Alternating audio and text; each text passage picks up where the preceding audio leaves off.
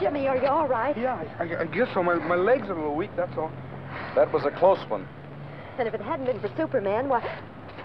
How is it you always manage to show up at the right time? That's my job, Miss Lane.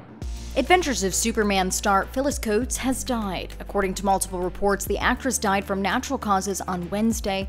She was 96 years old.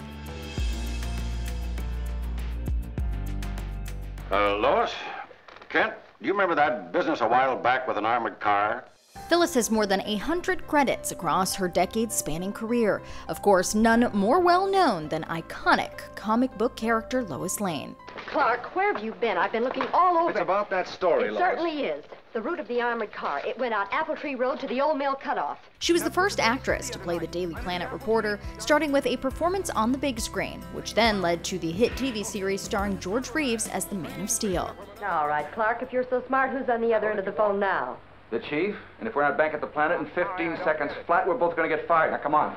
In a statement to People, Phyllis's daughter, Laura, says her death was very peaceful, adding that she will remember her mother as a prolific veteran of Hollywood's golden age. She gave a lot to the industry, and her career passed through so many genres. Phyllis is survived by 2 daughters and 1 granddaughter.